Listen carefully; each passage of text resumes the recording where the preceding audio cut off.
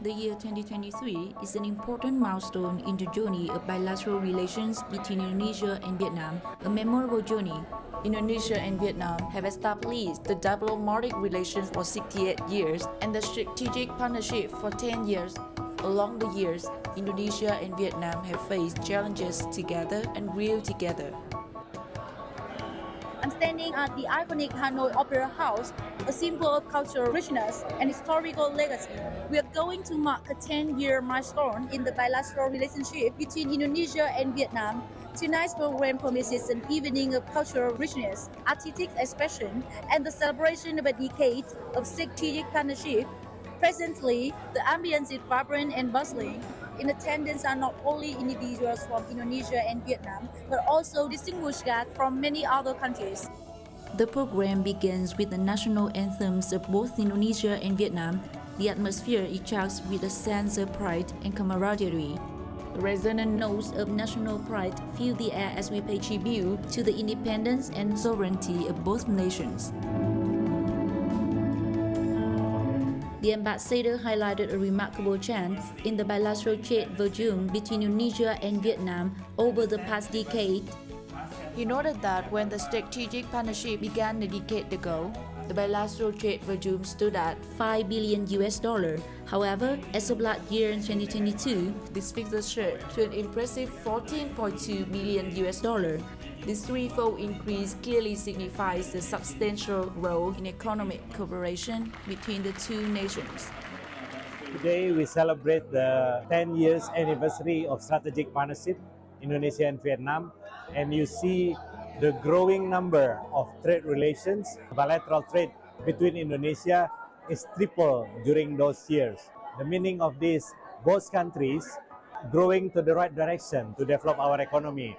And economy is very important when we talk about these two nations because we have big population, meaning that both government have big responsibility to the population.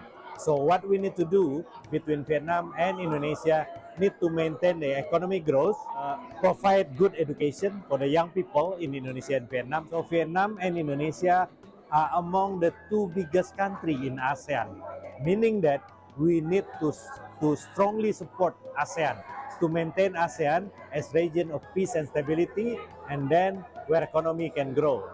I'm talking in my speech today about the 5 sectors for the future. Number 1, agriculture. Number 2, fishery. Number 3, high-tech industry, and then renewable energy, and then digital. With these 5 priorities, Indonesia and Vietnam can achieve to become high-income country in 2045. The younger generation assumes a pivotal role in advancing the bilateral relationship ties between Indonesia and Vietnam. Their presence infuses the event with a reservoir of vitality, self-assurance, dynamism, and an eagerness to engage in the rich tapestry of cultural exchange through their performances. As a young individual in Vietnam, I believe that the cultural exchange and also nurturing the young generation is extremely in building a very successful bilateral relations between Vietnam and Indonesia. As an MC today, I see that we have no boundary for the cultural exchange, like the music.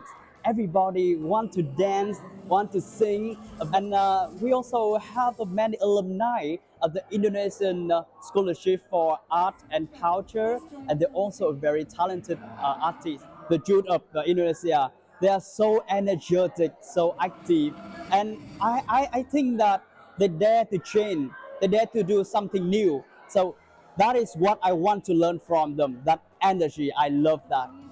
As the night draws to a close, it's clear that this celebration has left an indelible mark.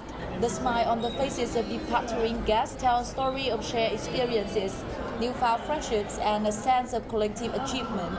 We do believe that the laughter and camaraderie shared in those hallowed halls will echo in the hearts of all who were present, reminding us that the true essence of partnership lies in the connections forged on a personal level. There are the ties that endure, shaping our course of our nation's futures. Quỳnh Anh, International Correspondent for C Today from Hanoi, Vietnam.